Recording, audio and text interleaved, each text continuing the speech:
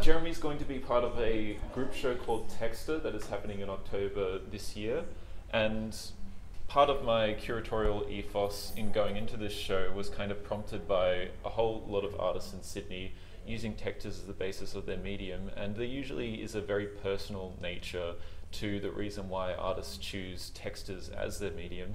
Your practice from 2013 to 2019 used colour in a very sparse way, but also a way that was very differently rendered.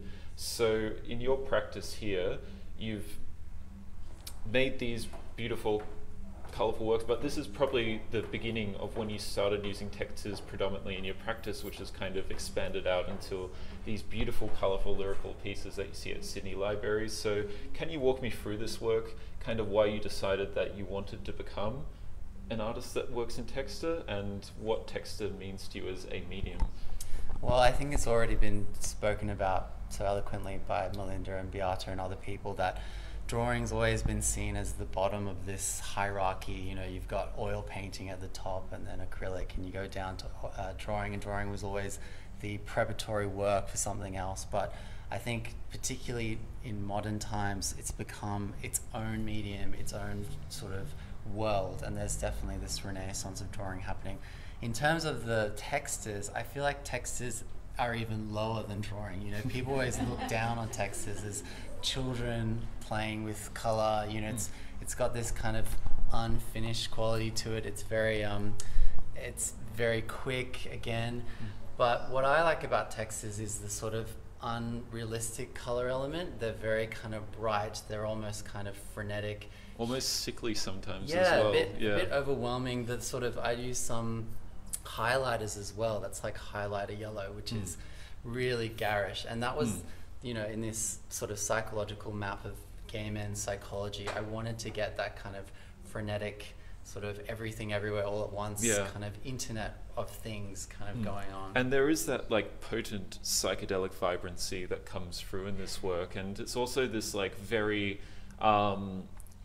very measured work in kind of the history of map making, and there is this like kind of flow through various iconographies and such, and it's a very symbolic piece as well, hyper detailed. And I would like you to perhaps for the audience describe some of the stories that you've embedded in this work. So I should mention that this is a digital print, that the original was purchased by the State Library for their LGBT archive in 2021. And it was actually a COVID drawing. So I'm sure all of us have had COVID artworks, and when you look at them, they inspire certain feelings. For me, this was started in the first lockdown, finished in the second. So it really was a year-long drawing. And I went deep into my own psychology for this work. I was obviously inspired by my hero, Grayson Perry, who I got to meet at MCA once, and he's amazing. And I love map making, I love hyper detail works. It's actually an island, you probably can't sort of see, but there's a sort of shore around it. And it was primarily from reading this very famous book called The Velvet Rage by Alan Downs, who's an American PhD psychologist. And basically he talks about these 3 stages of gay men's psychology, from coming out of the closet to seeking validation to seeking authenticity at the end. And it really struck me as a gay man, that journey and that process. I'm probably still in the seeking validation phase. I haven't quite reached the sum of authenticity yet. But I wanted to create a map that really spoke about the beauty, the horror, the fears, the joys of all of it. So you've got in the center sort of city of sex and love, you've got pleasure, party land, you've got Never Never Land, you've got the Tower of Babel of generations, you've got Well of Loneliness and ex-boyfriends as Titanic. You've got Prep Castle, which is an anti-HIV amazing drug. You've got Straight Island, this kind of Pleasantville, perfect suburbia. You've got the Land of the Closet, which is this horrific, the shoes, and Dante's Gates of Hell and the Scream. And I just collect images from all different kind of art, you know, literary images, comic books, anything. I like to break down those barriers. So it's got a lot of iconography, even Leonardo's drawing of a fetus as well. And you got to see some of the maps that you've taken inspiration from in the flesh at the State Library after they acquired your works. So what are some of those works, and how do the language of maps in that sense come into your drawing? Well, I've always been a map nerd. I just love maps, but I don't like maps in the traditional sense. Traditionally, we think of maps as A to B, but I like sort of controversially medieval maps, which are extremely old, and those maps were a map of everything. Particularly, there's a very famous map, the Hereford Mappamundi, which is Latin for map of everything. And in that map, it was the entire world, and you'd have, Jerusalem at the center. It would actually face north, and you'd have monsters and creatures. You'd have it was psychological, it was spiritual, it was sort of demented. It was this really crazy psychological landscape, and it wasn't geographic at all. And so I was inspired in that regard to sort of subvert traditional cartographic techniques. Obviously, cartography has been very colonial and imperial and all about power, and I wanted to reclaim that and sort of queer that form of... And I think detail is also an aspect to your work, which is like just imbued in the fact that like some of this line work you could come in with a microscope and kind of like pick apart some of the various details.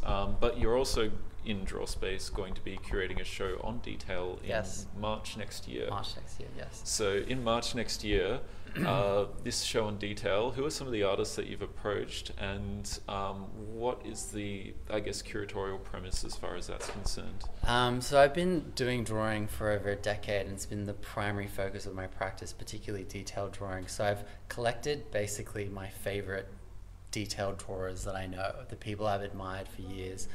Todd Fuller, Catherine O'Donnell, Eva Noland, Andrew Nichols, a whole host of other ones as well. So there's about 10 or 12 of us. And I was inspired by this idea that, drawing is known for its immediacy. You can do, drawings very, very quickly. But then a lot of artists love the fine detail that drawing can bring. Painting, it's very difficult to get to that fine level of detail, but drawing, because it's so precise, can allow you to get there. And I was also interested in the ideas of labor and time, and how you can go from a very quick drawing to a year-long drawing. So they're the themes that I'm interested in. I'm gonna have all these artists give artist talks as well, but I love all their practices, and I think there's something a little bit neurotic. People describe my work as anal or a bit OCD, and I like that kind of that outsider art, filling in all of the space. Why do people do that? Those kind of questions as well. Yeah, and that's kind of a lovely prompt and a lovely pattern that you've noticed in a lot of contemporary drawers. My last question for you is, where do you see contemporary drawing now, and kind of what shape it's taking in Sydney in particular?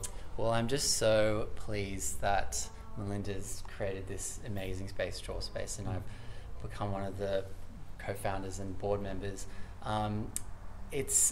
Look, I remember the dark days back in the early 2010s when it was only a few of us left at UNSW even doing drawing, and a lot of people were sort of moving into other fields. It wasn't cool, it wasn't sexy, and a few of the drawers that I've known for all that time have really been sort of overwhelmed by the fact that finally drawing's having kind of a moment, as Eva said, this renaissance. So I'm overjoyed. I love drawing. It's my first love. All forms of drawing. I love that it's for everyone. It's super democratic. It's very non-hierarchical. It's very anarchistic. I'm